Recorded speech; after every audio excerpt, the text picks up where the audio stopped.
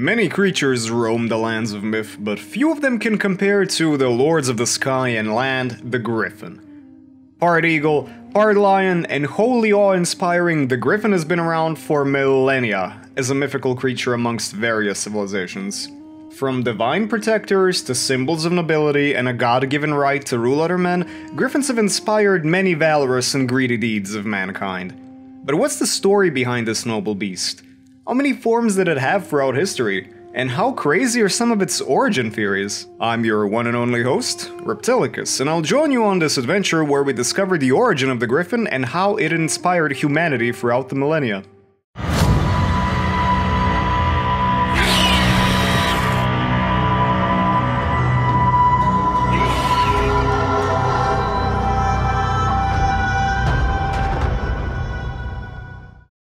When it comes to the origin theories of Griffins, we've got two theories to work with here.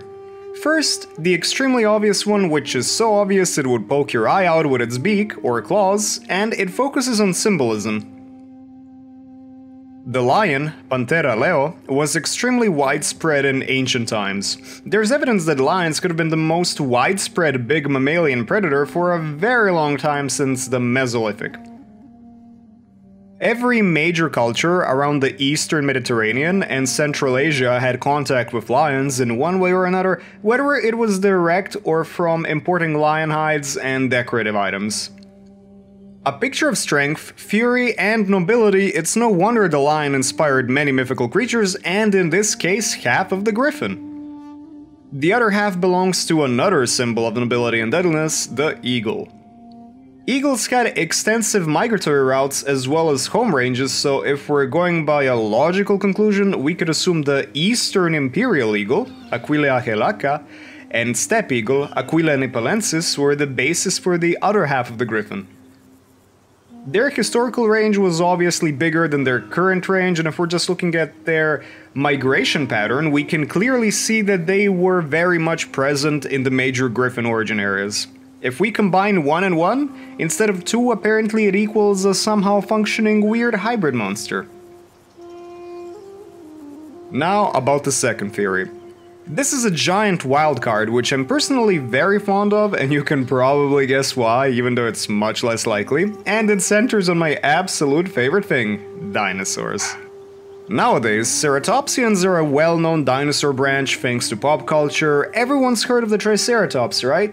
Or the Styracosaurus? Pachyrhinosaurus, anyone? Okay, fine, I'll stop. Ceratopsians had a Central and East Asian origin based on fossil finds during the Middle Jurassic, with their current oldest known ancestor, Yinlong, appearing in China some 170 to 160 million years ago, and it's hypothesized that they would lay a partial foundation to the Griffin myth of the Scythians. Smaller species such as Protoceratops or Psittacosaurus are quite common in Central Asia, especially the areas where Scythian gold was mined from, and some people hypothesize that their skulls, due to an obvious mystique around them and their giant beaks, could have been a part of the inspiration behind griffins. I'd personally throw in that some oviraptorid skulls with small or non-existent crests such as Han could also work as an inspiration. Apparently, even the ears in the Scythian Griffin can be explained as the broken frills of a Protoceratops skull, or even the wings if you're crazy enough to believe that. We'll talk about this later in the video, but Scythians were infamous for the amount of gold artifacts they produced. It wouldn't make sense for them to come up with a territorial monster that would also end up protecting gold and dissuading anyone else from coming to steal some of that sweet Scythian cash. No matter which fantastical or practical theory you believe, griffins are firmly rooted in archaeological artifacts. The earliest archaeological evidence we have of griffins comes from Iran and Egypt. We have known griffin depictions from the city of Shush, aka Susa, showing up around 3000 BC in the Proto-Elamite period, the first real civilization in Iran. It was known as Shirdal, and it spread across the entirety of the plateau, and it endured for many millennia in the region as a symbol of hope, happiness, prosperity, basically good vibes only. There was an old Persian belief that if a shadow of a griffin fell over you, you would find true happiness, and that's a pretty good start, right?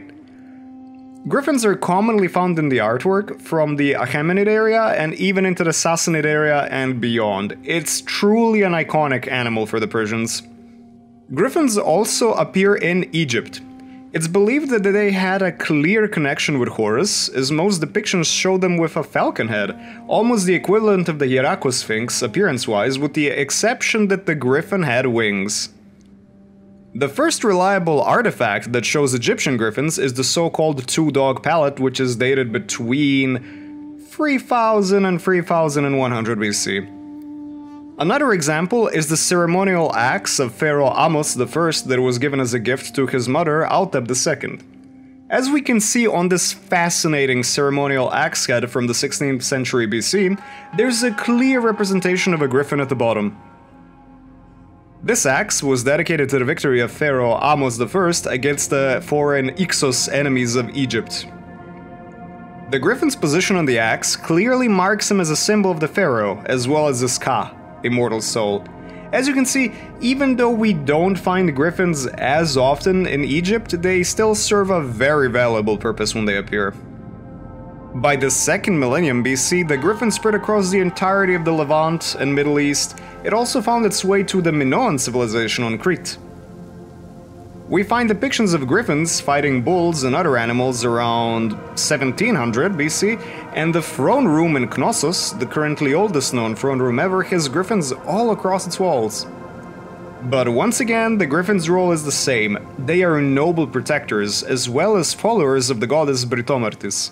They're even shown as to be, suckling on our breasts, you know, goddess of nature and stuff. Yeah.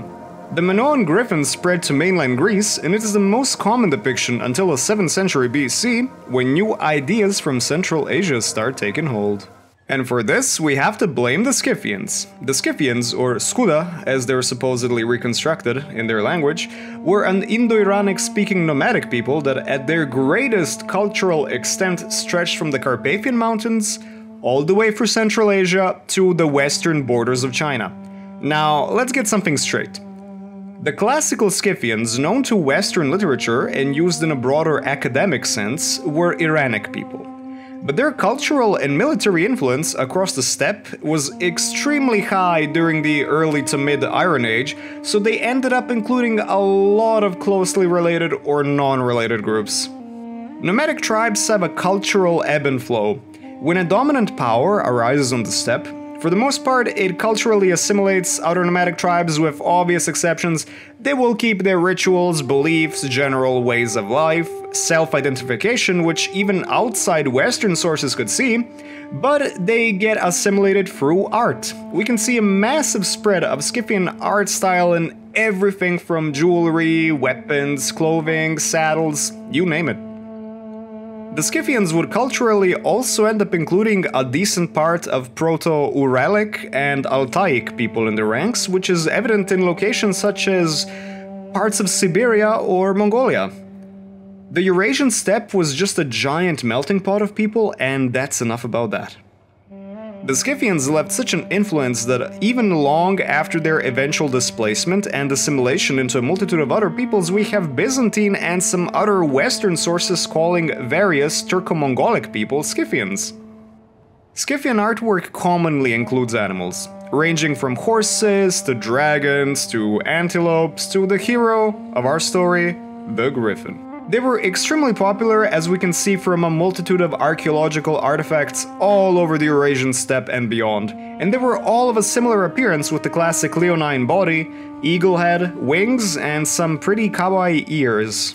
Sadly, we currently do not have any confirmed Scythian writings, so we don't exactly know the complete meaning of the Griffin to the Scythians. However, if the jewelry is anything to base it on, they are often depicted as brutally killing animals, so yeah, you can guess that they were pretty savage. Scythian gold artifacts eventually found their way from Central Asia to the Greek colonies along the Black Sea and into mainland Greece.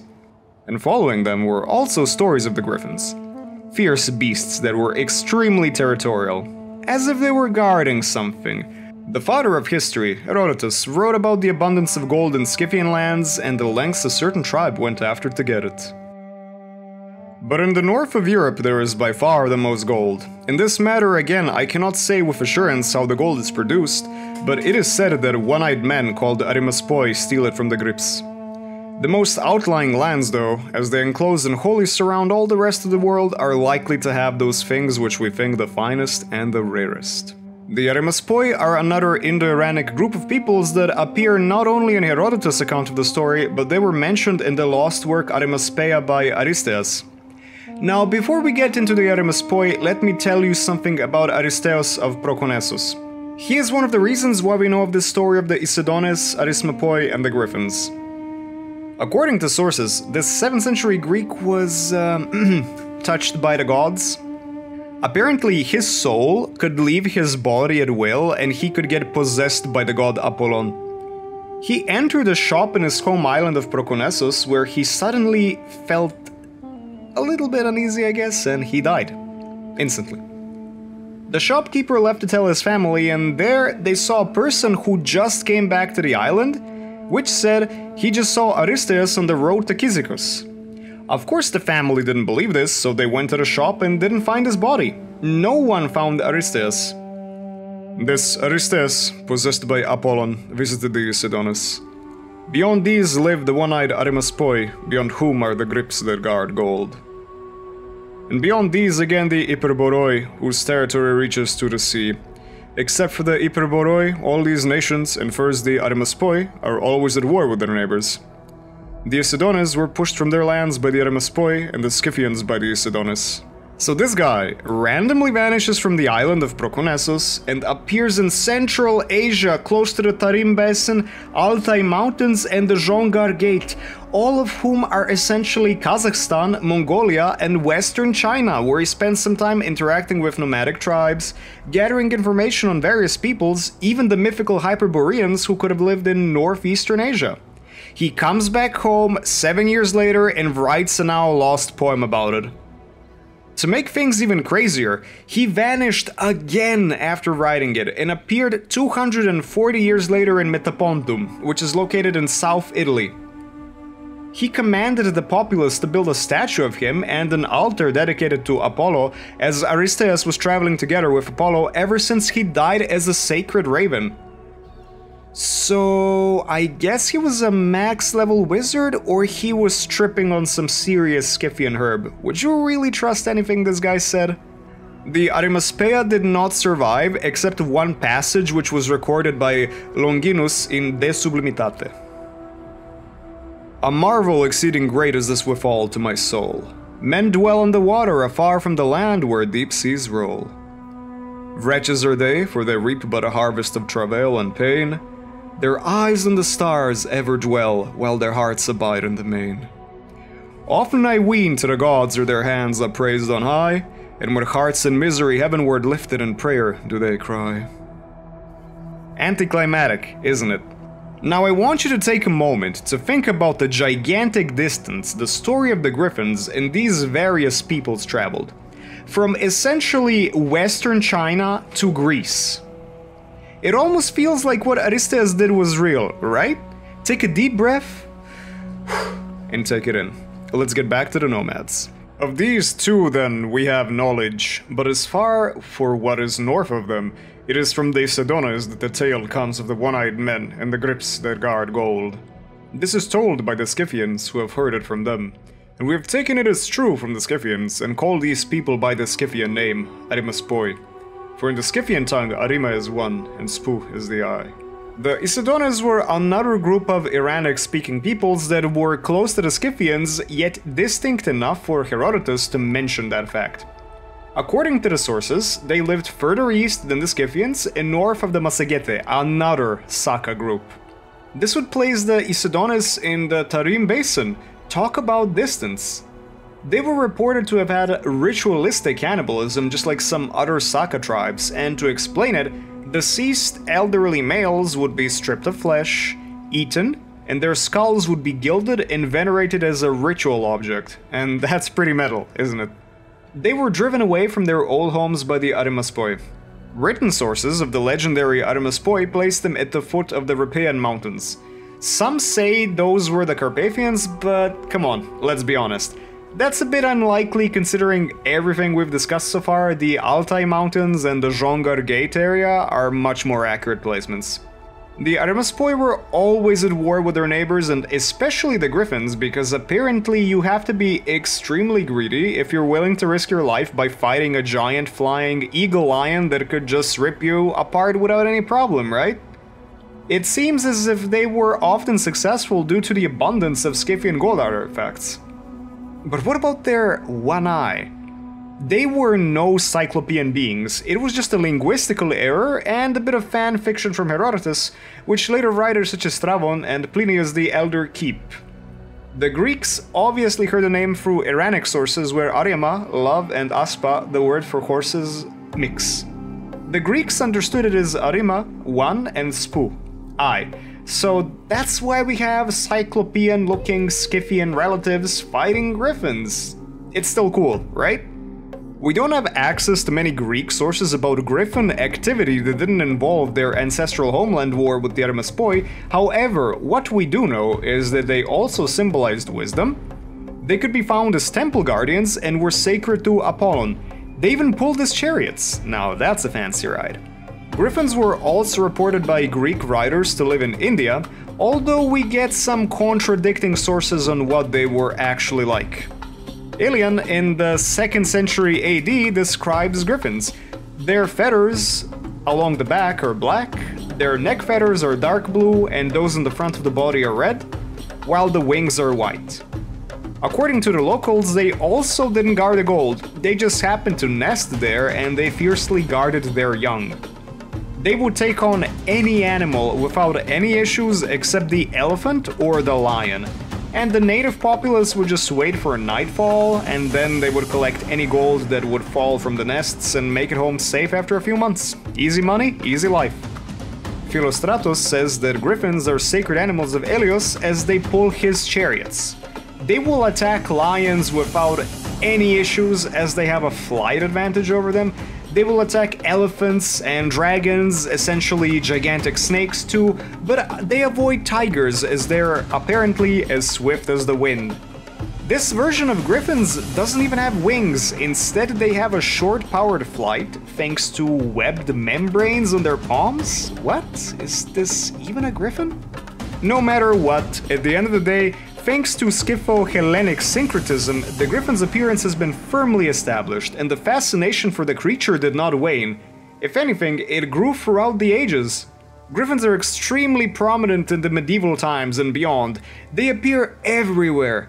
Manuscripts, architecture, or even as water jugs. Even Dante Alighieri wrote about griffins. You just couldn't avoid seeing a griffin. Okay, you could, but where's the fun in that? The griffins are extremely important for heraldry. They appear in so many motifs and they represent bravery, strength, nobility, loyalty, wisdom, and even cunning. A multi-talented beast that has proven without a doubt that it did deserve to be immortalized across humanity's various cultures. So how does the griffin compare today? Once again, they're absolutely everywhere. From movies to video games, books, you name it, they're everywhere, and they're still appearing in coats of arms. Pretty cool, right? The Griffin has stood the test of time, without a doubt, and it continues to fascinate people across the world. Truly a legend worth of remembering. Try not to steal any gold after this video, not because you're gonna get arrested, nobody really cares about that, but because you'll probably get mauled by a griffin. Here's a list of some more historical stuff if you want to read about griffins. There's not that much information from classic writers, but if you want something more fringe or in-depth, just feel free to message me and I'll try to hook you up with some good griffin stuff. And there we are, at the end of this episode. I hope you liked this, I hope you enjoyed it, and trust me, I had an amazing time making this, it was a lot of fun, and if I made even one person more interested in mythology, all these kinds of stories, if I made you more interested to even get crazy enough to go dig for gold in the middle of the Gobi Desert and unexplainably die, then I guess my mission was successful either way. I inspired you, and that's what we strive to do here. If you like this series, I plan to do a lot more of mythology-related content, so stay tuned. If you enjoyed it, feel free to support in any way. everything is accepted and everything is appreciated. And if you would like to see a specific creature, story, or deity covered in a story by me, please write in the comments. I will decide something, and if I don't decide after the next video, I guess I'll just coin flip, and better luck next time. Anyway, that's it for now, and until the next time... Wait, did you just hear that? No!